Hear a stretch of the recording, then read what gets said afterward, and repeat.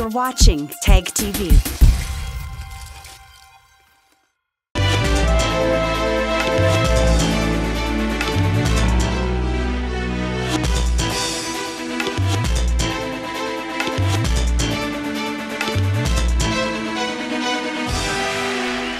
From Kashmir to Kanyakumari, India is a spellbinding mosaic of culture, tradition, languages and an extraordinary mingling civilization.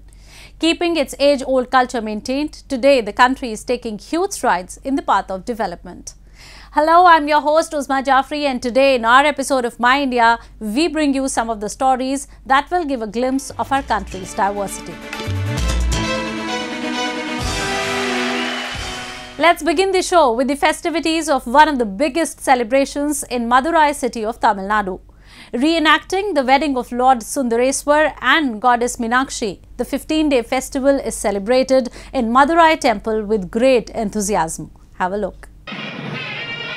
Every year in the Tamil month of Chaitra, that usually falls in April and May, Madurai pulls a sea of devotees as the city's Meenakshi Amman temple celebrates the annual Chittirai festival.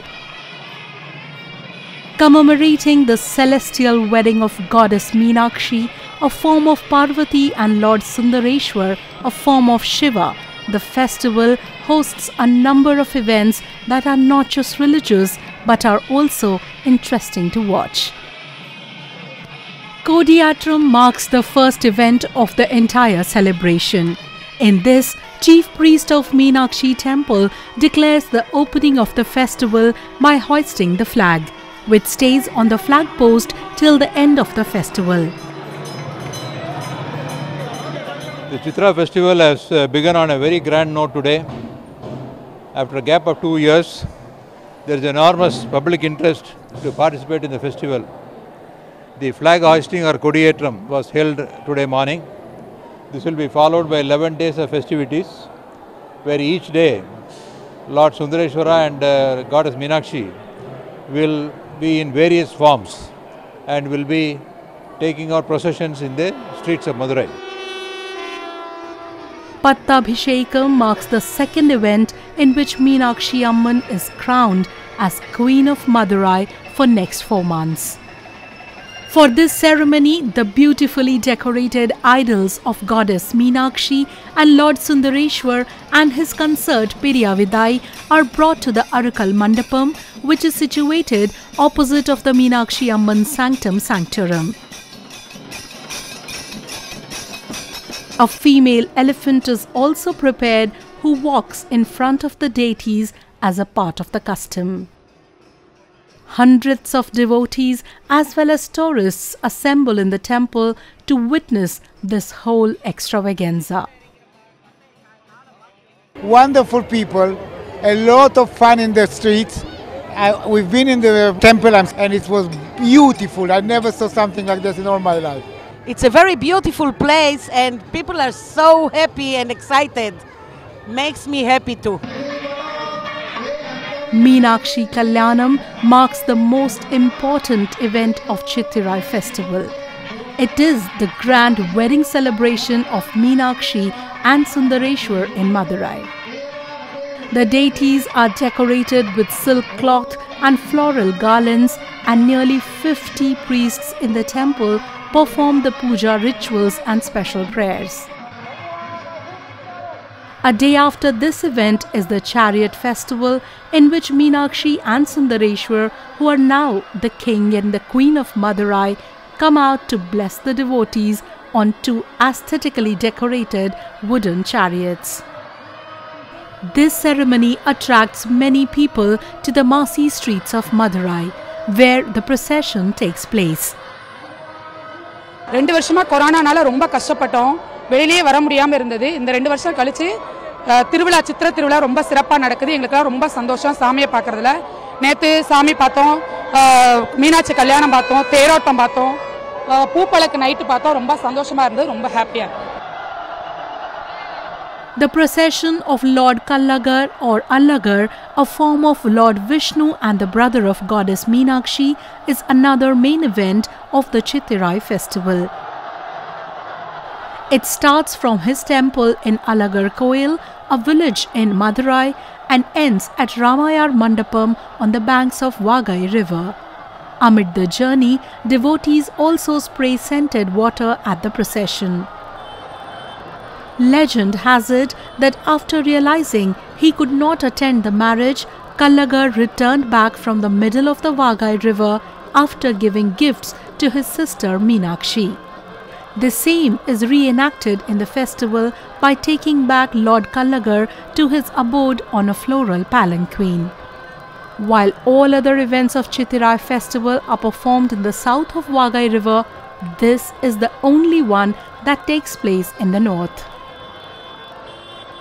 Azhagar வந்திருக்காரு. நான் கொரோனாலாம் ஒழிஞ்சிடும். நான் எல்லாம் நல்லா இருக்குன்னு நினைக்கிறேன். நடக்கும். 2 வருஷமா அழகர் வராம இருந்தாரு. ரொம்ப வருத்தமா இருந்துச்சு. இந்த வருஷம் வந்தது ரொம்ப சந்தோஷமா இருக்கு. அவரோட தங்க குதிரைக்காக எதிர்பார்த்துக்கிட்டு இருக்கோம். அழகர் ஆத்துல இறங்குறதுக்காக காத்துக்கிட்டு இருக்கோம். Celebration of culture and tradition, Chittirai is one of the longest celebrations of Tamil Nadu. People dressed in traditional attire and traditional art forms are quite common during this festival. Some devotees even do 1 month of fasting to take part in the rituals and pull the chariot in procession.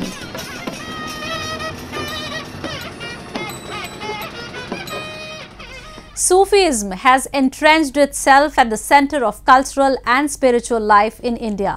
Dargahs of Sufi saints in almost every part of the country are the rich reservoirs of this tradition. The Dargah of Hazrat Durvesh Rahmatullah in the city of Gaya is one such place where devotees from all religions come and offer prayers to the Sufi saint who lit the path of virtue, wisdom and peace for his fellow beings and followers. An epicenter of faiths, a place where brotherhood and bonhomie between as many religions could be seen and prospered at its best. The Dargah of Hazrat Makhdoom Durvesh Rahmatullah, situated in the holy town of Gaya, is one such melange of diversities. Situated in the small village of Bito Sharif, the shrine witnesses a rush of devotees throughout the day. Whether one is Hindu, Muslim, Sikh or from any other community, the aroma of the shrine serenades them into cheerfulness and a belief of fulfillment ensues in them. यहाँ हर समाज के लोग irrespective of caste, creed, धर्म, जाति से ऊपर उठकर यहाँ बात होती है. हम किसी को नहीं पहचानते कौन क्या है, बस इंसानियत ही एक पैगाम है यहाँ जो सूफी संतों का हमेशा से यही रहा है, उद्देश्य रहा है उनका ज्ञान देने का यही कि यहाँ जो लोग आते हैं सिर्फ और सिर्फ इंसान की शक्ल में आते हैं, इंसानियत ही का पाठ पढ़ाया जाता है. It is believed that Sufi saint fulfills the wishes of all those who come here from different corners of the country. People of all faiths have deep faith in the saint who throughout his entire life worked for the welfare of humanity. देखिए वली के नज़र में न हिंदू है न कोई मुसलमान है. वली धर्म से कोई ऊपर उठता है तब उसे वलायत मिलती है, संत का उपासना मिलता है, मतलब संत का ये मिलता है.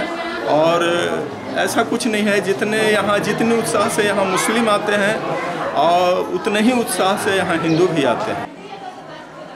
Since ages, the Sufi saints like Hazrat Makhdoom Durvesh Rahmatullah have propagated the message of spiritualism and harmony in our country, and their teachings are still playing significant role in strengthening the thread of secularism. Now a roundup of some of the major stories that made news recently.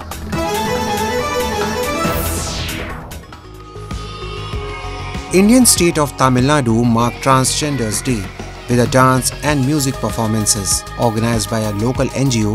The festivities included cake cutting, dance performances and a felicitation performance.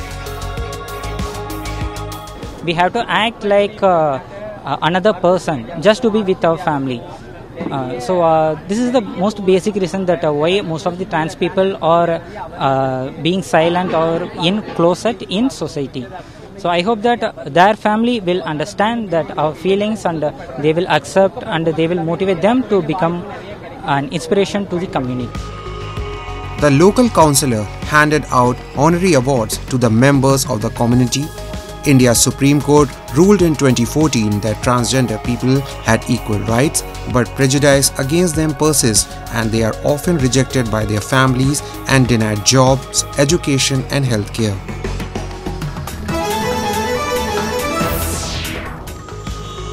Indians across the country celebrated the birth of Hindu deity Lord Hanuman with offering and sweets.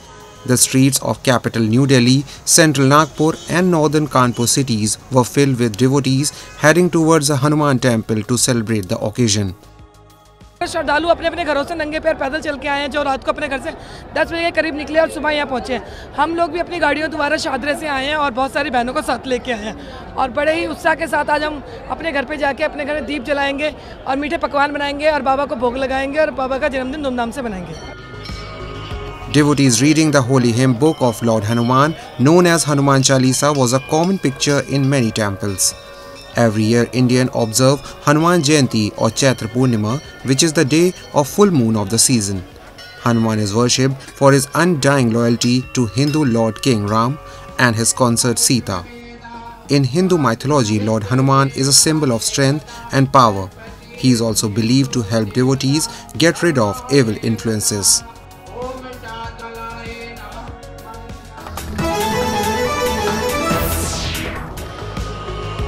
With life-size cutouts, milk baths and fireworks, fans of Indian Tamil star Vijay welcomed the release of his action comedy film Beast in southern Tamil Nadu. Thousands of fans broke into impromptu dances despite the scorching heat, burst crackers and some even flocked to theatres before sunrise to watch actors' film. Very excited for the movie. இன்னைக்கு office leave போட்டுட்டு வந்திருக்கேன். Last ஒரு 4-5 இயர்ஸா எல்லா விஜய் படமும் 4 மணி show போட்டுருக்கேன். இன்னைக்கு இன்னும் 2 ஷோ டிக்கெட் புக் பண்ணிருக்கேன். Directed by Nelson Dilip Kumar and reportedly made on a $19 budget, Beast sees Vijay portray the role of a former spy who frees hostages stuck in shopping mall. The film also stars Pooja Hegde and Selva Raghavan.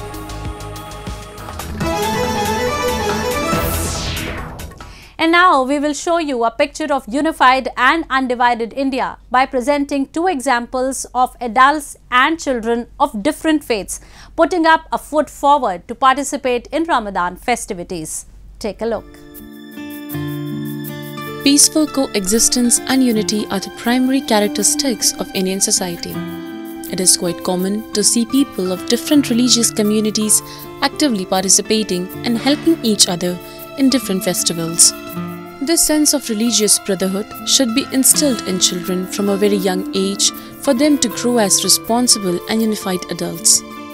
An example of this was recently seen in Surat city of Gujarat, where children of a school arranged an iftar party for their Muslim classmates. हमारे यहाँ परंपरा है कि रमज़ान के अंदर सारे बच्चे पैसे इकट्ठा करते हैं और रमज़ान के अंदर हिंदू बच्चे मुस्लिम बच्चों को अपने हाथ से रोज़ा खुलाते हैं। इसी तरह दीपावली के दिन मुस्लिम बच्चे पैसे इकट्ठा करते हैं और अपने हिंदू भाइयों को पटाखे दिलाते हैं और अपने हाथ से मिठाई खिलाते हैं। होली के दिन अपने हाथ से खजूर चना एक दूसरे को खिलाते हैं और एक दूसरे को रंग लगाकर प्रेम की भावना यहाँ हर साल होती है। These little children collect money every year and bring fruits and vegetables for their classmates to break their fast. Their Muslim brethren also arrange for sweets on the occasion of Hindu festivals like Holi and Diwali. Meanwhile, in Aligarh city, a similar example of brotherhood came into limelight. Hindu and Muslim workers together were seen preparing sutfeni or shredded vermicelli, a delicacy specially prepared during the holy month of Ramzan. हमारा भैया जो काम अच्छा चल रहा है।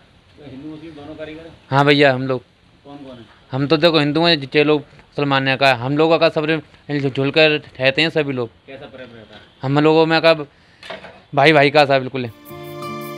It is the collective spirit of unity and brotherhood in Indian citizens that makes every festival a beautiful and a grand affair.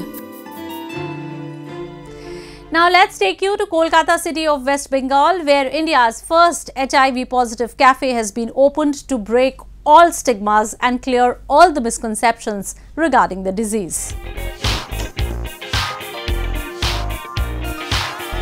It's been said, no theory or prejudice should close one's mind to discovery. often the human mind is blocked by prejudices which may result in an indifferent behavior towards a selected few. Cafe Positive, an eatery run by HIV-positive patients in India's eastern Kolkata city, is one of the first such cafes giving the employees a new lease of life in a world full of taboo. The cafe that started operating in 2020 is run by 7 young HIV-positive adults. We started finally in 1st of October in 2020. In the meantime, we have a lot of pain, a lot of problem due to the pandemic.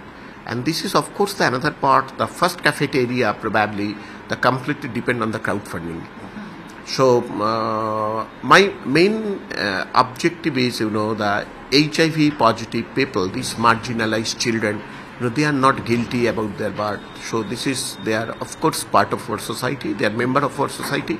So this is some citizen responsibilities is here, and we can start it. And I am a dreamer. I have a plan to open the 30 cafeteria across the country, and within couple of months we can open the another 4 cafeteria in the different malls in Calcutta, food court in malls in Calcutta. The intention behind the initiative is to make them financially independent and to provide them livelihood. This is one of the first cafe बोल सकते हैं आप, challenge बोल सकते, जहाँ पे HIV positive young adults जिसको कहीं और काम नहीं मिलता है, बहुत सारे HIV positive young adults हैं हमारे साथ जिसको बहुत सारा काम से निकल चुका है, they have been thrown out. So all those people, all those young adults have joined us, and we formed a group. We came together to run this show. According to the youth, like their life, this endeavor was also filled with challenges, with the landowners refusing to give them space and COVID-19. However, once the journey started, there was no option for them but to make it work. As a part of their code of ethics, the employees first explained to the customers that the staff at Cafe Positive is HIV positive patients. Some customers are skeptical after that, while some are more accepting and are even delighted at the initiative. देखो, response के बारे में बताऊं तो वहाँ पे customer आता है, यहाँ पे पॉजिटिव थिंकिंग आता है, कोई कुछ नहीं बोलता है यहाँ पे, जो आप लोग का ये HIV रोग है, जो आप लोगों के साथ कोई खाना नहीं खाना चाहता, ये कैसे कोई कस्टमर के पास हम लोग फीडबैक नहीं मिला है। ये सभी कस्टमर का बहुत ही अच्छा फीडबैक है। हम लोग जो काम करते हैं उसके लिए हम लोग को भी उत्साहित करते हैं। The group plans to open more such cafes across India to spread awareness about HIV/AIDS and give employment opportunities to many more like them.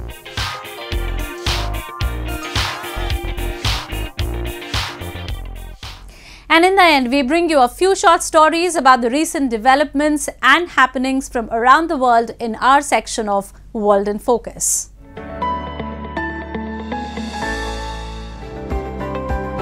By 2024, the spacecraft Orion, developed by Lockheed Martin, will bring humans to the moon in NASA's Artemis program.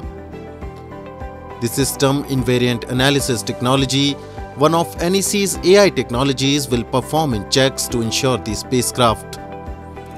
It is tested and operated properly during the production phase.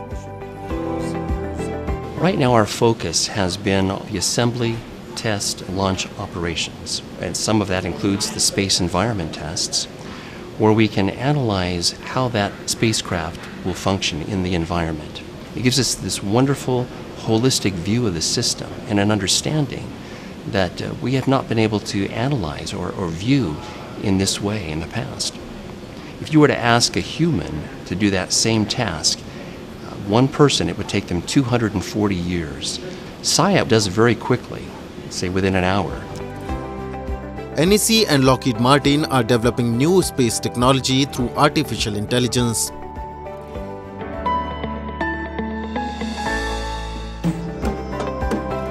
Dressed in traditional clothes and playing folkloric tunes, a group of Iraqis paraded through the streets of Basra's Zubair district, surrounded by children clapping and singing along for the occasion of Gargian festival. عندنا طقوس وتقاليد خاصة بينا ونحب نحافظ عليها من قديم.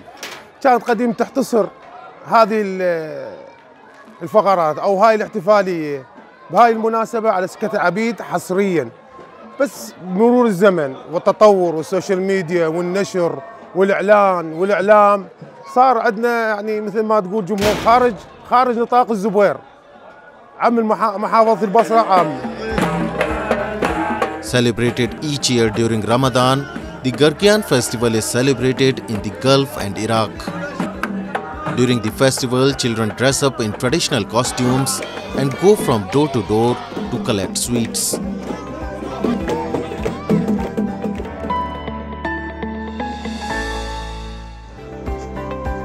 A Syrian artist had a dream in 2010 to use sculptures of pigeons in her art and showcase it on main bridge in Damascus to send a message of peace. For that purpose, Buthena Ali, also a fine arts professor, gathered back then 15,000 small sculptures that would bring art to the streets, away from the walls of galleries. وقت بيكون بين العالم بيحيا العمل، وقت اللي بيكون بمتحف أو بجاليري أو بصالون ببيت أو شغلة بيضل العمل له شوية عالم، بس وقت بتكون بالشارع هيدي شغلة كبيرة. Now small white sculptures dot the alleys and houses of the old city of Damascus, where visitors walk to inspect the pigeons, each hang to reflect a specific concept.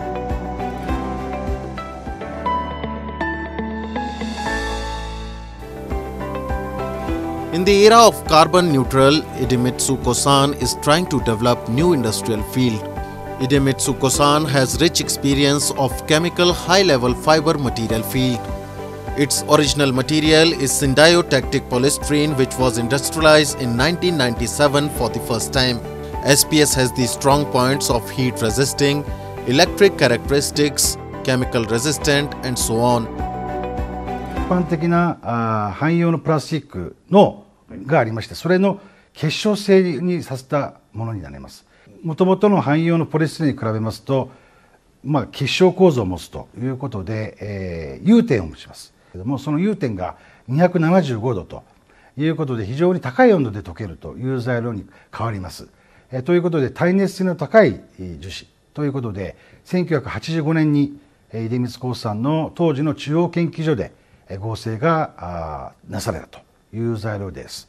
現在その使われているスーパーエンジニアリングプラスチックっていうその耐熱の高い樹脂のグループがありまして、産業だとか家電だとか日用品、あるいは自動車の部品、そういったところの用途に使ってもらう。Idemitsu Kosan is developing technologies to reduce the harmful effects of carbon. For that, SPS could be transformed into various products to enrich lives. That's all we have for you this week. Your comments and suggestions are important to us. Do give us your feedback at myindia@anin.com. I'm your host Uzma Jafri, and it's goodbye from the entire production team.